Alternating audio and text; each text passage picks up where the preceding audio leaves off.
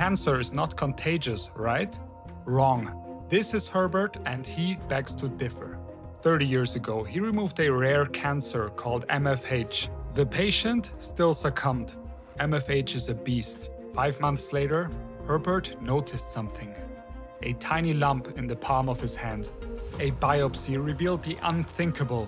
It was the same cancer his former patient had, and it was genetically identical. How could this happen?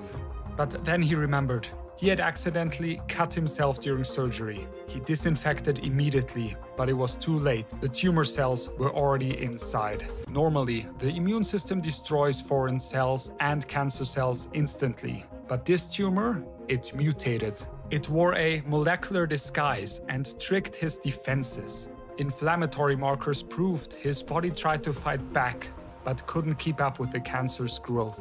Thankfully, his colleagues removed it before it spread, and he never relapsed. His case is rare, but not unique, and it shows just how dangerously clever cancer can be.